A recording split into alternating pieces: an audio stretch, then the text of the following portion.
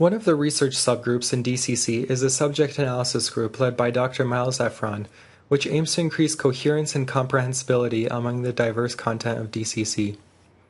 In our recent work, we have been working to map out major topics among the range of content in DCC and integrate them in a meaningful way into the interface.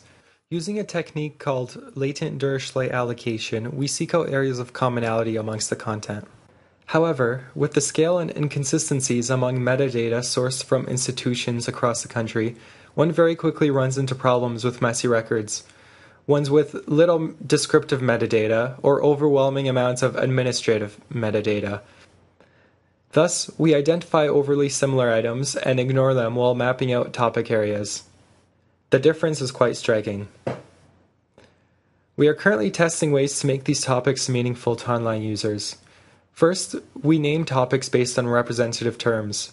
When you look at an item in DCC, you're shown topics about that item and related items within those topics. For example, in this screenshot from our testbed site, the record shows items from the Machine Burroughs Institute topic. We are also working on central topic pages where you can explore these groupings. If you're interested in our work, please contact us.